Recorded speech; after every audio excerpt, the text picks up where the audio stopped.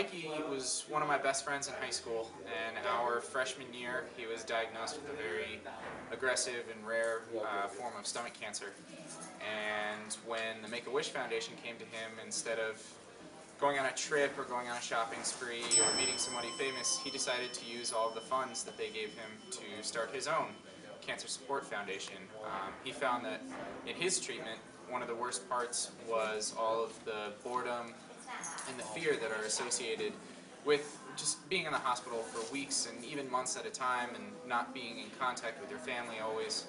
So his foundation, the Mikey's Way Foundation, provides pediatric cancer patients with electronic games that both keep them occupied and keep them in touch with family members throughout their treatments.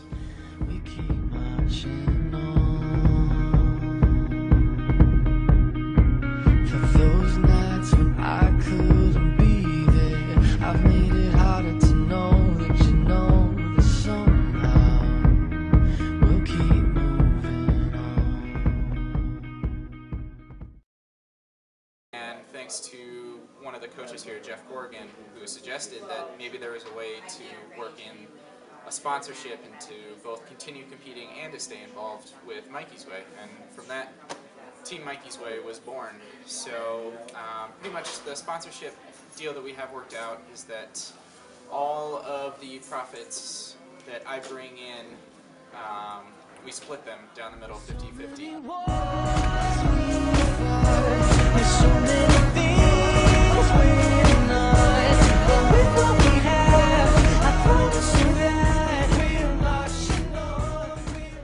One of the main objectives of Team Mikey's Way and of my competing for them this year is to raise awareness and kind of just raise knowledge about both Mikey's story and also this great foundation that he created. So by my competing wearing a Team Mikey's Way logo, that just kind of raises awareness and gets the Mikey's Way name out across the country.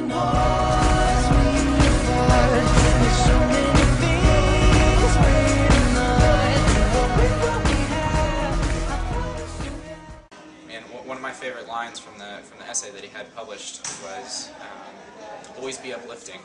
And that's something that I try to remember, I try to live by now, and it's something that he really did, because it just seemed like no matter when I saw him, no matter how bad treatment was, he just always tried to have a smile and always tried to make other people feel better. And that level of selflessness, that level of bravery is very unique, and that's something that I'll always remember about Mikey.